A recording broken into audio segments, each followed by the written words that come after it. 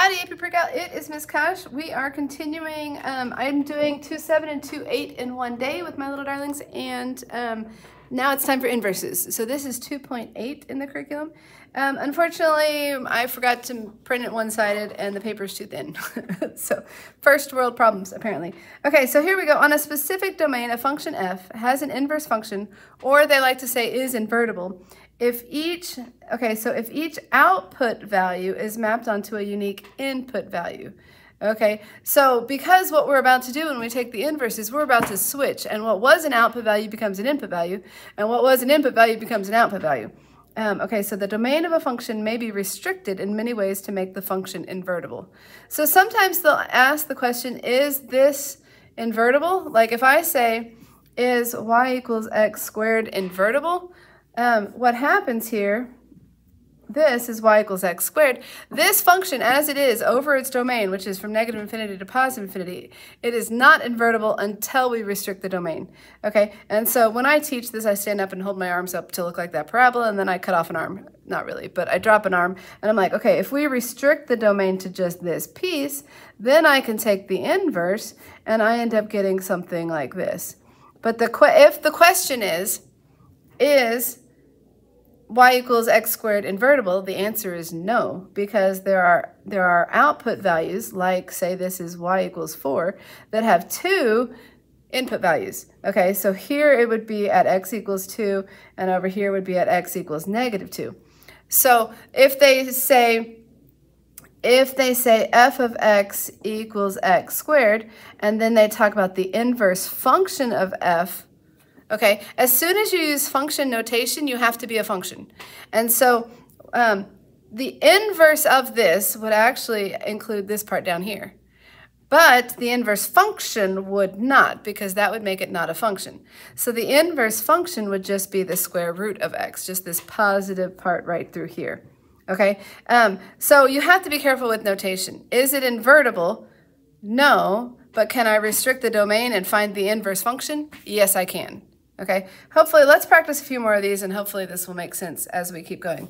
Okay, on this next piece here, if f of a equals b, then the inverse f of b equals, the inverse of f to the negative 1 of b, might be how we say that, equals a. So basically, we have switched our x and our y's. What was an x value becomes a y value. What was a y value becomes an x value. Okay, the composition of a function f and its inverse function is the identity function. Sorry, that is, so basically what happens is f of its inverse of x equals the inverse of f of x, and both of these are equal to x right here, which is the identity function. And this is how we do an algebraic proof. Okay, I'm going to skip down to number 6. That's the algebraic proof. So it says, prove algebraically that these two are inverse functions. So I can do, and I called one f and I called one g. So f of g of x would equal f, here's f, and then I plug in g, which was 1/3 x plus 2. When I clean this up, I get x plus 6 minus 6, which is equal to x. Okay, I'm halfway through my proof because I have to do in both directions. So the other half would be that g of f of x, we have to evaluate that. G is what, 1/3 times something plus 2. What was the something? 3x minus 6. A third of 3 is 1, so this is just 1x. Minus 2 plus 2, well, what do you know? They're gone, and I get x. And so I have therefore proven that these two functions are inverses. And this is the algebraic proof that we're looking for. Okay, so now we also look at these questions here. It tells us determine if f is invertible. So here's f. So what we were looking for is every output value has 1. Okay, so here we have an output value of 2. It has a value. Do I have any more? Hang on. Every output value has exactly one input. Did my output values repeat? No, they did not. So I see 2, I see negative 1, I see 0, I see 1. This may have been the same table from before. But yes, so is f invertible? Yes. Give a reason based on the definition of the function. The function f, and every output value in the function f has exactly one input value. And that means, and that will give us then that the inverse function, every input value will have exactly one output value. Okay, so then it says create a table. We're going to cheat like this. Okay. The paper is just so thin this year. I don't know. Maybe it's budget cuts. Anyway. Okay, so here's x. Here's g to the -1 of x. So what we need to do is we need to look back at our g values, and we're just going to switch our x and our y's. And so I can switch my y's become my x's. Did you see how I took that row and wrote it in the x column, and my x's become my y's? Okay. I have finished this front page. I didn't write on it, but there we go. Now I'll write on the back. Okay. These are my 3 favorite functions at this point in the year to find the inverse of, because they're a little bit interesting, and yeah, and then we can talk about the domain and the range and all this kind of stuff. So to begin with, this one, when we find the inverse, we're going to switch the x and y's. Well, it's annoying when there's multiple x's. So what we can do is we can switch this to vertex form. So I can complete the square. This becomes x squared plus 6x plus a box. This is going to become, I have +1. I can either add a box to the other side, but I don't really want it over there, so I can subtract a box. And so now what I have done is I have added and subtracted the same amount. And so if I add 0, I haven't changed my equation. So this becomes x plus 3, half of 6 is 3, 3 squared is 9, 9 goes in my box. 1 minus 9 is a -8. Okay, and so this is a parabola with the vertex at -3, -8. So what's the domain? Well, the domain of my quadratic is -infinity to +infinity. What's its range? Well, notice this is opening up since its leading coefficient is positive, and so its range is going to go from -8 to infinity. Well, now when it's time to find the inverse, I left space to work. I'm going to switch x and y, but I'm going to work off of the vertex form of that equation. Watch how easy it is once I've already gotten it in this form. I'm going to add, and now it's not the only way to do this. I just think it's my favorite, so I think it's the most efficient and effective. Okay, so I'm going to add 8. I'm going to take the square root of both sides. Usually I would do the cheer, square root plus minus, but then it would no longer be a function. So we don't want to do that. Okay, and now I'm going to subtract 3, and I get the square root of x plus 8 minus 3 is equal to y. Okay, so here's a spot to write that down. It's the square root of x plus 8 minus 3. Keep in mind for my domain, I cannot take the square root of a negative. So x plus 8 has to be greater than or equal to 0. So x has to be greater than or equal to -8. So my domain is -8 to infinity. And you may notice that my domain had better match my range right here. Well, now what happens is I'm going to ask for the range of this graph. And what we know is that this has been shifted to the left to 8 and down 3. So it's going something, I don't know how, it's growing, but not super fast. I guess I should be more precise with that intercept, but is it above the axis? Whatever. So basically the thing I care about is that it goes as low as -3. Okay, and we want the domain to the domain of one to match the range of the other, but with this one, they didn't, it doesn't, because this is the domain of the function, this is the domain of the function, the inverse function, which means that we had to come back here and restrict the domain. So sometimes I could say, what's the restricted domain? Well, that ends up being the range over here. Hopefully we'll play with this a little more and that'll make a little more sense to us.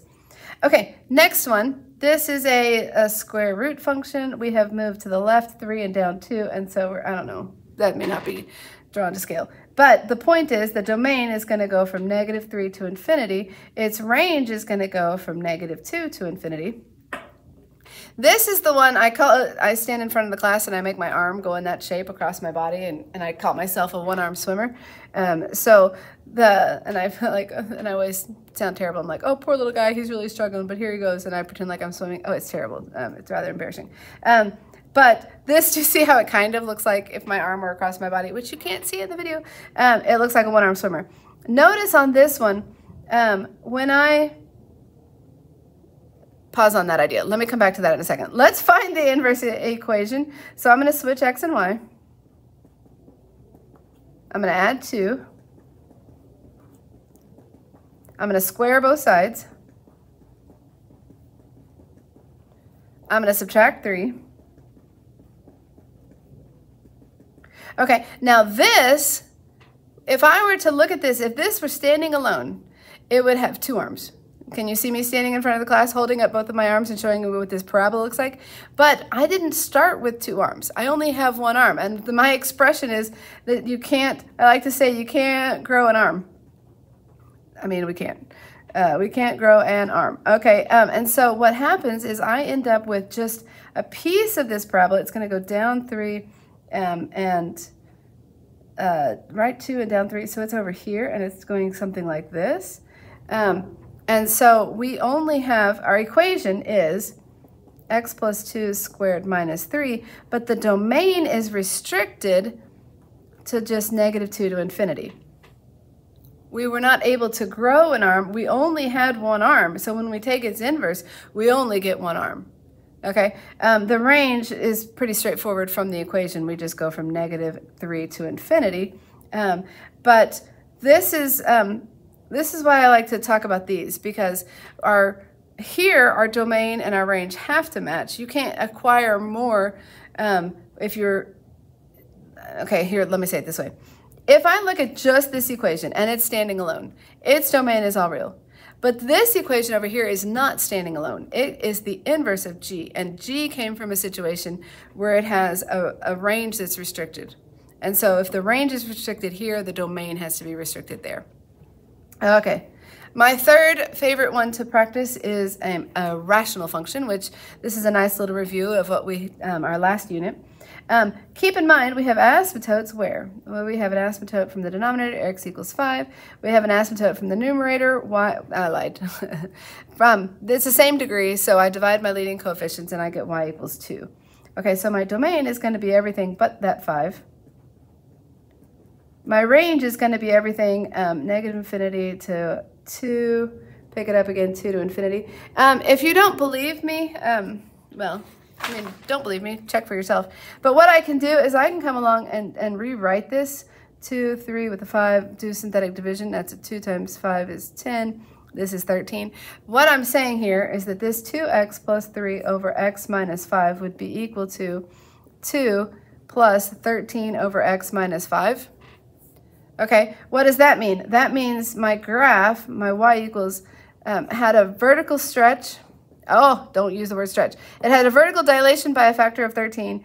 It had a horizontal translation of 5 to the right, and it had a,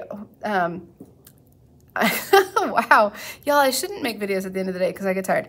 This is a vertical translation up to. Okay, so we had a vertical dilation by a factor of 13. We had a, we shifted right 5 and up 2. There we go. So my asymptotes have moved to this. And if you remember, this just means we're going to be right 5, up 2. We're here and here because we didn't have any reflections. Oh, that was a little unnecessary, but here we go. But my point was, the domain and range, we haven't done a ton of range problems with this, but this is just in this format, and so the range is everything except the asymptote. That was my whole point. Okay, so now here comes the fun part. We've got to find its inverse equation. Okay, I'm going to multiply both sides by y minus 5, so I get xy minus 5x equals 2y plus 3. We will use this kind of a process in other areas, so it's good to practice it here. I want to get everybody with a y to one side and everybody without a y to the other side. So this is xy minus 2y. I'm going to add 5x to the other side. Okay, and now I can factor out a y. And now I can divide. Okay, and so here's my equation. 5x plus 3 over x minus 2 is the inverse function. And let's see, what are my asymptotes? Let's just double check. My asymptotes would be y equals divide my leading coefficients, and then x equals 2. Does that correspond to what we saw a minute ago? We had x equals 5, now we have y equals 5. We had y equals 2, now we have x equals 2. That's good news. My domain is everything but the x. So negative infinity to 2, pick it up again, 2 to infinity. And that should match my range, which it does. My range should be everything except that y asymptote. And that's 5 to infinity. And those match right here. So that's good news. All right, like, subscribe, comment, go practice. Let me know how I can help you. Good luck to you.